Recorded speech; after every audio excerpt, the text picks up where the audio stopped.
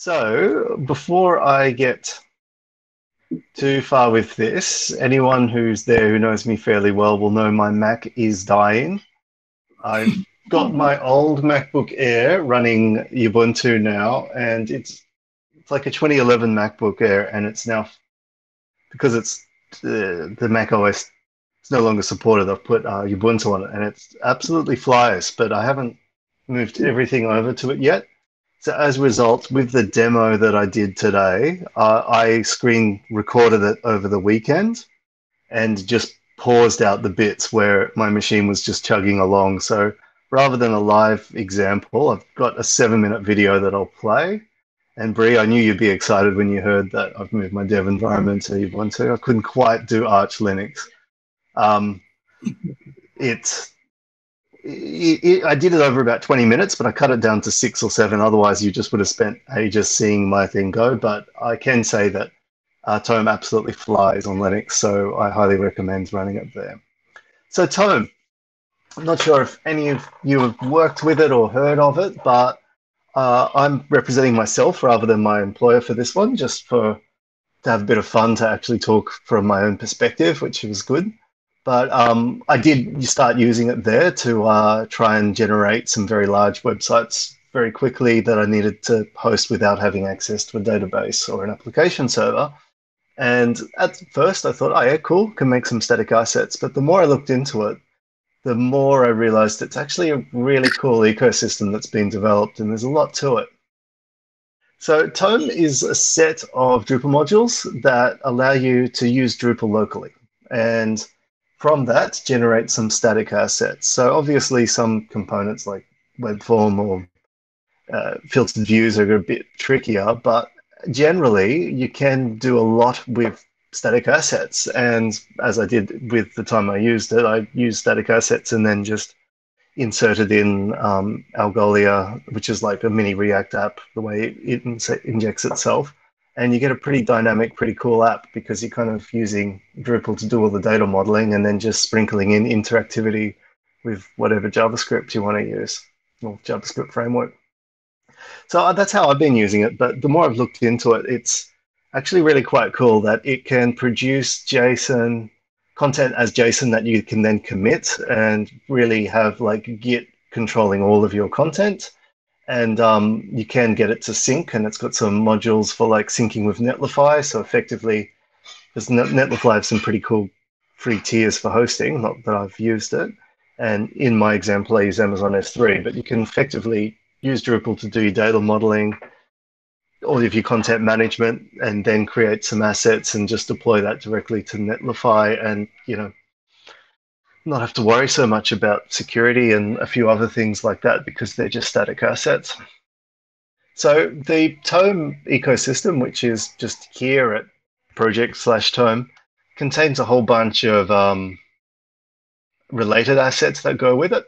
That includes Tome Static, which makes the static sites, sync content, which allows you to sync your local with a remote server, push to Netlify. And I guess one of the really cool parts that Sam Mortensen, the maintainer of it, built is he built this thing called Luna, which is a JavaScript. Well, he didn't build Luna. He just built a plugin for Luna, which is like a JavaScript search engine. So Luna is like Solr, but dimmer. And it allows you that you can still push out a big static site and then just run a search index over the top of it. So effectively, you're getting a fair bit of extra bang for your buck straight out of the box. So why would you use Tome rather than just running a Drupal site? Well, if you've got a use case for static hosting, this is going to be perfect for you. It reduces maintenance on sites that don't change much. So if you've got a site that, you are a little bit more set and forget, or perhaps it only gets updated fairly occasionally, then why have a database and an application and all of that hassle? Means you don't have to be as worried about security releases, which is quite good if you're not very hands-on, and can make you a bit lazy. That I personally have got most of my sites tomed at the minute, so don't really need to look as often, but it can get you a little bit behind as a result. And look, you can be all in and use Tome Sync and store everything as versioned content that you controlled Git. or you can use the drush commands to do everything, or you can just pretty much do the whole thing with the UI. And in the example, I used the UI. Um, and it's kind of a little bit reminiscent of the old Drupal 7 days where you didn't really need to do it. I mean, that said, in my example, I do actually install a Drupal 9 site with Compose and run it in Lando. But once it's running, you don't really need, you can do it all through the UI, which I think is quite nice. So how did I get involved? Like a while ago, I heard a Talking Drupal podcast where I heard him, Sam, the maintainer, talk about this project, and thought that sounds really cool. And because I've been wanting to get more into static site generation for a while, and I always thought one of the kind of things that held me back a little bit is that you often need to have markdown files held everywhere, and the barriers for entry and trying to keep consistency across the markdown just seemed like, oh yeah, it's okay for simple templating. But what if I want to do some pretty hardcore data modeling, which is in my sector, which is usually working in kind of museums and galleries and libraries and that, you usually have pretty complex metadata schemas per object. And you kind of want something that's to look after your data modeling a bit more. So, oh, this could be pretty cool. So then when COVID came, I had to really produce something very quickly to get a beta product out for testing. I didn't have a suitable hosting environment at the time because I just needed to push this out. And I needed to do all the work myself. So this just became like a really good instance to really dive into it deep. So the more I've used it, though, the more I've been really impressed with how it works. So I think I've discussed all of this through my random rambling, but there's a bunch of modules. There's a search index, a JavaScript search library that comes with it. You can export either via the UI, which is not recommended, or via Drush, which is recommended, although in my example, I use the UI.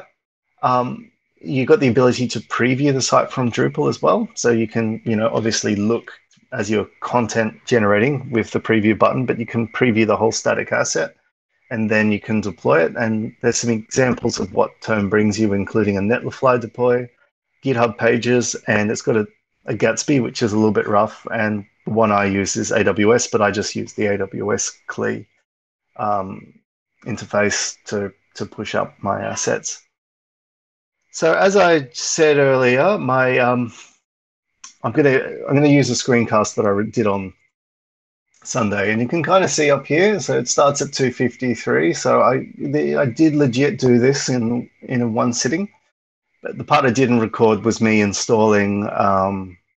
So at the time I installed Drupal 9 via Lando, and I just finished installing Tome, and that's literally and I activated the Oliveri theme. So yep, I've installed that, and you can activate via the UI. But what I choose to do is I just show that I'm going to go via the user interface and select Tome, which is the base that you need, and you've got all of these other assets on top of it. As a minimum, you need to select Tome, Tome base, Tome static, and Tome sync. I forget to select Tome sync, and the serializer. Once that's all installed, and I'm pretty sure I pause it because, and it's fun to watch the time. See, now that was 2 minutes to install that. Then when I go into the configuration, it'll show you the user interface for how you can do Tome via the config area. So down here, we have Tome static, and you can generate the site. Once you've generated the site, and the way it works is effectively wherever the site's going to be generated, whether that's your test site or your live, you just put it in there, and then you can use the download tabs to download all the assets or preview. So at this point here, I don't have any content in the site. So I now pause the video and I go off and I make 3 pages of, I'm about to pause the video, and I make 3 pages of content, each with an image. Here we go. So that took 8 minutes to make 3 pages. That's, my local environment's not good. That's why I've got my MacBook Air doing it all. So anyway, some lorem ipsum and an image. That's all I've really done with this. I should really disable the search and put in a Luna, but I wanted to demonstrate that I'd started this process 10 minutes ago. I've got the guts of a site, and I've made like a really basic menu there. So now what I want to do is get over to deploy this site because it's that good. So I made a S3 bucket, called it Tome Meetup Test, and enabled it for static hosting. So when you enable it from static hosting, it automatically gives you this URL, although you can use Route 53 to alias it to something else. So if I go to the homepage, there was no content, as I just showed you there. So now I'm going to go into my Tome environment. Hey, buddy, I'm just giving a little talk. I'll be with you in a second. Yeah. Hi, honey. You can go to the museum that I made. I'll check it out in just a few minutes, buds. Okay? I just got to finish talking. Just 2 seconds, little man. That's a USB key. Sorry, mate. I'll just be a second. So at this point, this is really important. This is really important, is to clear your cache. Because if you don't clear your cache, you can get some funkiness, particularly if you're swapping between a dev and live build. So clear your cache, and if you're using a dying Mac, that will take a while, particularly with those 3 massive pages I just made. So anyway, while I don't know if I paused it for the cache clearing, because that's thrilling. I didn't. So now that that's done, it's as simple as going down into the Tome area, and we're now ready for building the site. I really should have paused it for this little bit, shouldn't I?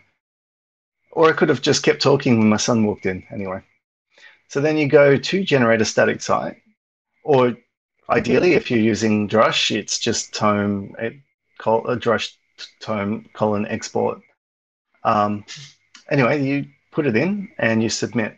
Now, if you're not using my machine, this next part can go really quick.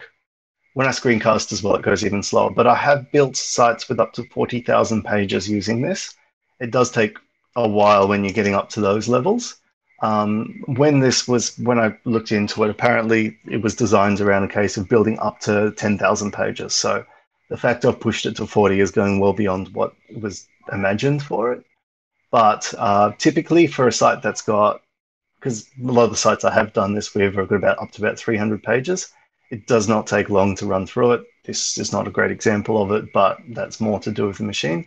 So it initially trawls through all of the structures. So you've got whatever your path auto structures are, and then creates folders for each of them. I will showcase that in a second.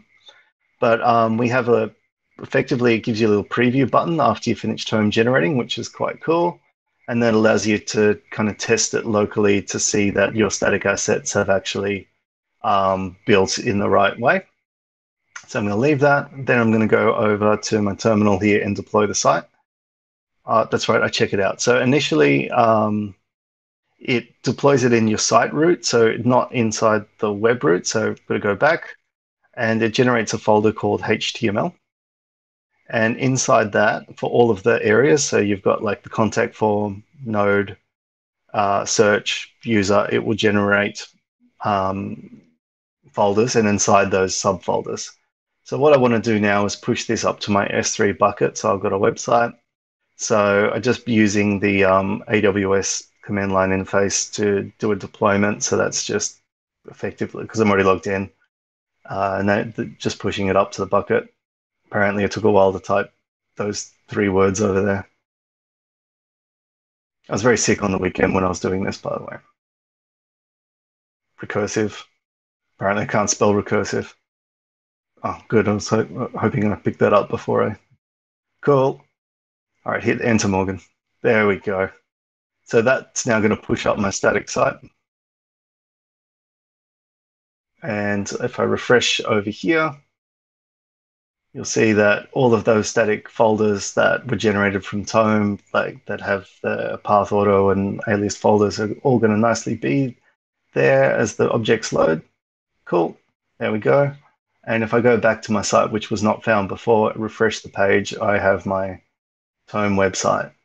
So, I mean, if you look at the top here, it's 309. So it took less than, and that's with my dying machine, not like 20 minutes in total to spin up a site from scratch, put a bit of content into it.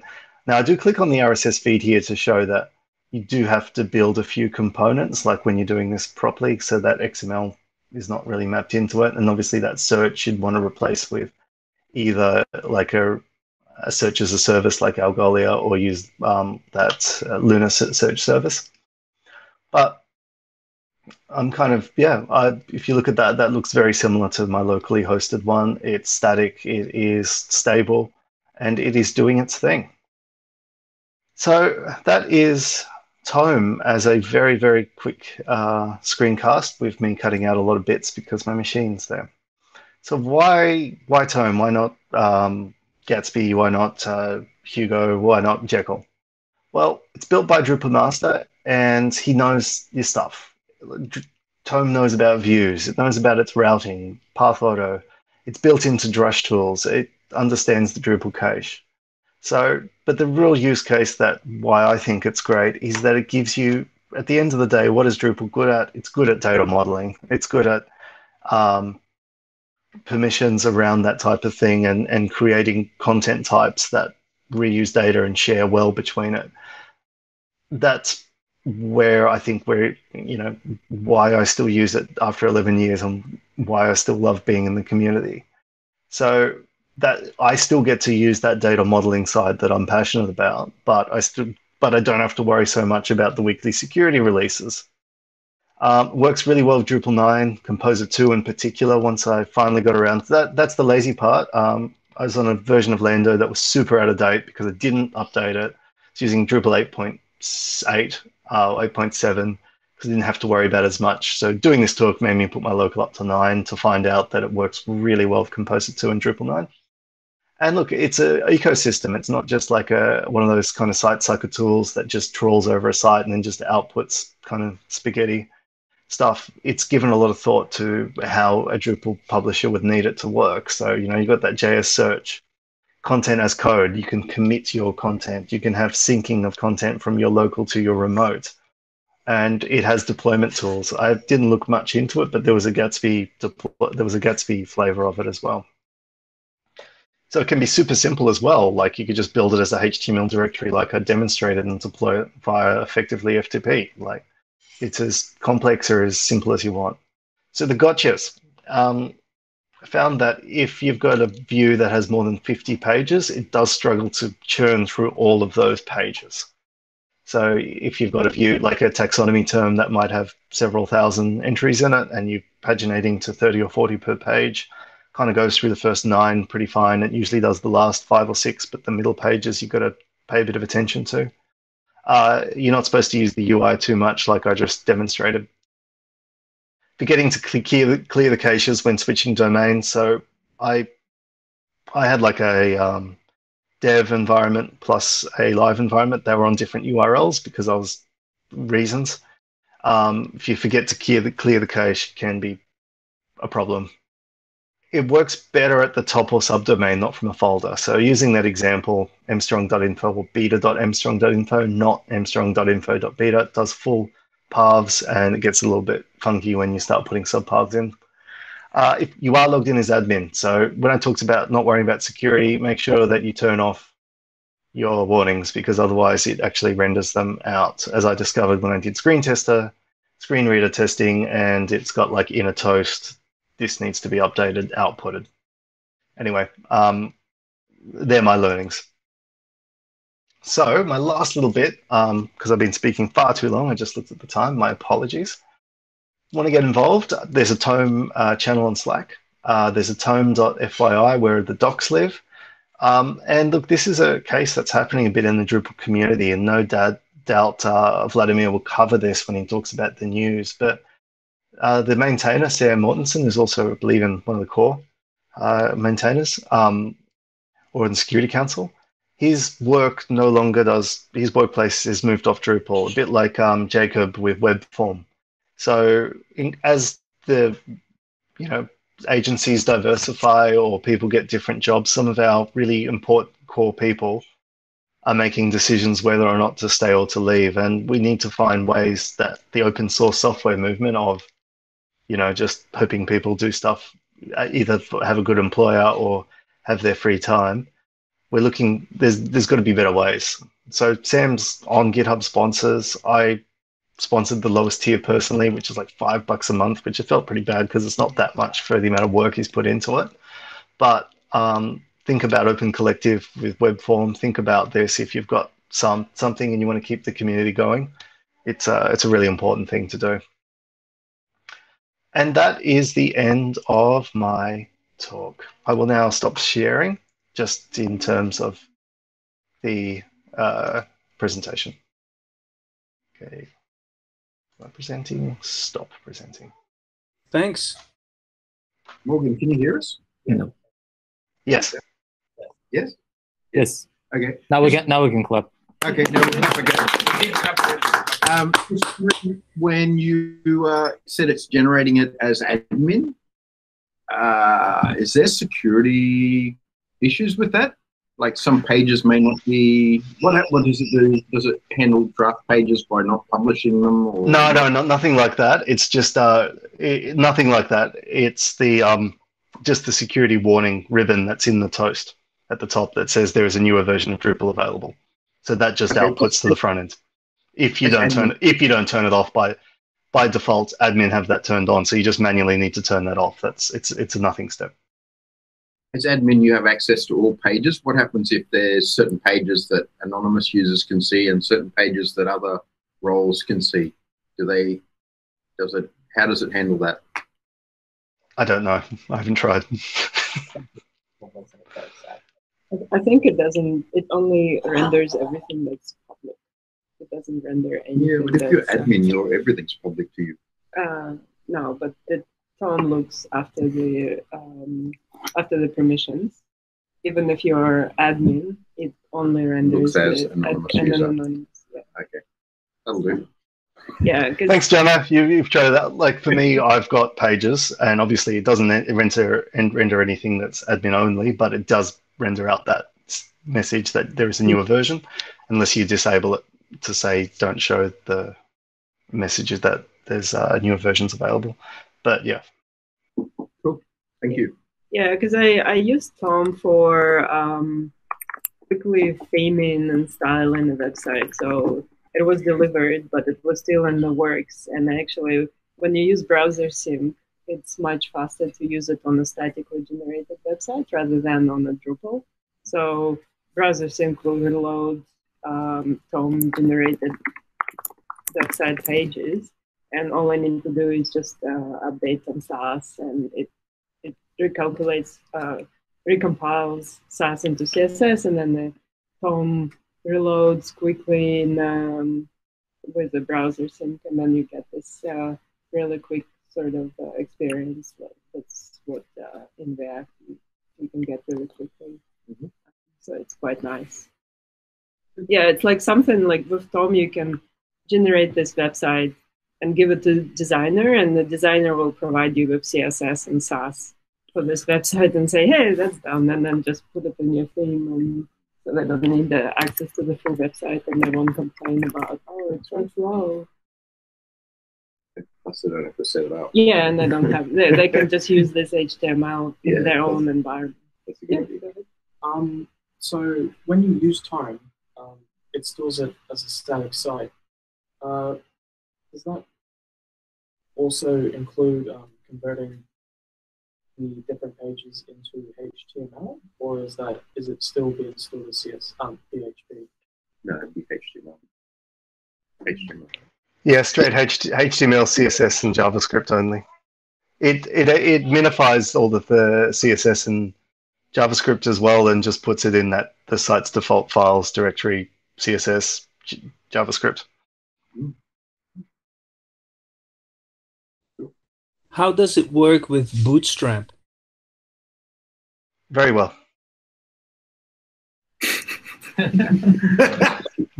So I've used Okay. I did it with the Barrio theme, and nice beard, Tony. Well, it's just come along. Look, lockdown has treated the beard well. I don't get out much. I did it with Barrio and did a sub theme with Barrio, and yeah, seemed to go fine. Yeah, on that note about the Bootstrap 4, that's what I had the website that was bare bones, the Bootstrap 4 website, and the designer had like whatever in mind, so it was much quicker to generate this website, very unstyled Drupal website, into Tome, and then give it to the designer, and then they just have all the tools and they provide the CSS, because all the design needs is just the CSS, so that they'll do all the reflow and all the colors and all the fonts and all the beautiful margins and things like that. And then, yeah, you put it back into your theme and you got the Drupal working nicely. Do you have any more questions? How long did it take to generate 40,000? Pushing 3 hours. But that was that. I'd like to do it on my my new Ubuntu machine though, because I was doing it with Lando, and Lando obviously runs on top of Docker, and Docker's VM does like 3 or 4 file rewrites before it actually talks to the Docker VM to the Mac OS. So I'd like to retry that trial on my Ubuntu machine and see how long it takes there, because I reckon it'll be way faster. Oh. It wasn't even on the server or anything like that. I wouldn't use a server. I've got my hosting down to less than $3 a month through this. No, I mean to generate the. No, just my Mac. Yeah. Okay. What would be a very useful use case for Tome? Could you elaborate on that?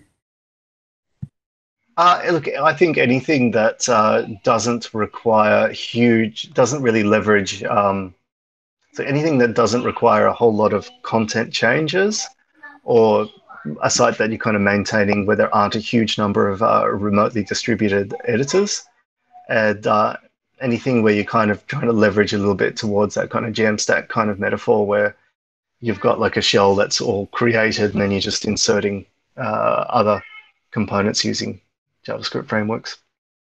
Yeah, I've got a website that I reckon gets 1 blog post a month posted to it. That sounds very tempting to convert to. Get me off Drupal 8. We had a project where we had a bunch of designers who obviously didn't have desire or technical skills to install Drupal on their machine. So we actually converted the existing project to Tome and gave them just HTML files so they can run Bootstrap Sass and CSS. And that's it. So we didn't even bother of trying to install Drupal on their machines. They have all the pages, all the front-facing pages, and they were styling them. That was one of the use cases. It's another good case, actually. Wikipedia can be another good example. Wikipedia is a good example. Is ABC? Welcome. ABC does convert to static? Then on static, they compile the server side JavaScript. Oh, okay. So then not really. Another later example is Bootstrap Help. So I was presenting about Bootstrap last month, I think, or 2 months ago. So they used to use Jekyll, now they use Hugo, or vice versa, as opposed to Tome. So just another static site generator. And yeah, so their help pages use static site generation, but not Tome. Thank you. Maybe it could also be used for funnel pages. So if you have a single page sites, and then use a funnel page where people are then funneled to another site, right? Sure. Do it in HTML. Yep. It's usually something, because HTML is secure, as Morgan mentioned, you don't have to install updates very often. So your Drupal can sit behind firewall being very outdated. Not like we recommend it, but not every company can afford the dev sitting there updating the Drupal, but you can actually have a Drupal as a generator and then generate. And now the amount of hostings that actually host static web pages is massive. So it's all started with Netlify. At the moment, I just got, in last 2 days, I got email that the Cloudflare is jumping on a static web page hosting. So you actually can have a HTML page hosted right on a Cloudflare node, which is the speed advantages would be dramatic. And yeah, Sam has built a Netlify direct deploy tool into Tome as one of its core features. So I think he imagined a use case whereby you would just run Drupal locally and then just use the deploy Netlify tool and just have your site running on Netlify that looks after the SSL side, that looks after CDN distribution. So yeah, and it's tiny hosting cost. How about a contact form? That's not possible? I wouldn't imagine.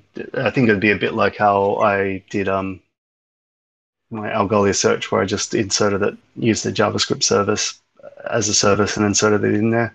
So I would probably say that would be your best way if you needed forms to insert a form that way. Yeah, usually those forms are provided by a third party. So it will be a third-party JavaScript, and because your static website doesn't have a database, it doesn't have any sort of processing power to do it. So it will be just pure HTML or JavaScript that will insert that form onto your website, and post back would be into some third-party place to save any sort of form data. So yeah, with static website, it's a very interesting idea in terms of, oh yeah, your websites are loading super fast, but then yeah, I want this and I want that and I want search and I want contact forms and I want some sort of any other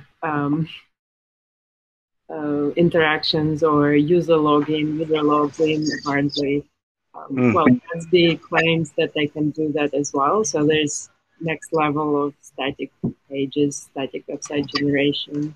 It's it's a whole industry of its own. So I guess in Gatsby, where you have the whole this infrastructure, maybe your login, like JWT token, will be somewhere in third party, or your Google account will be somehow linked with cookies, or I don't know. So I haven't tried that yet, but.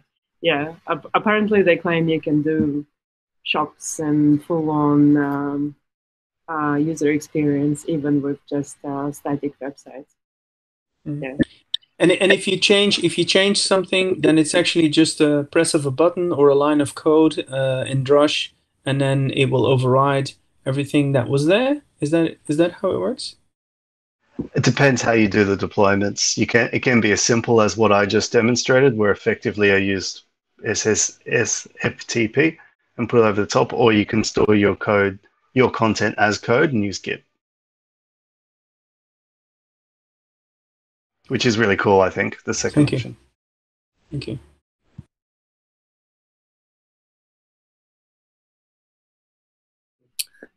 Any more questions? Well, thanks, Morgan, for a big round of applause to Morgan for doing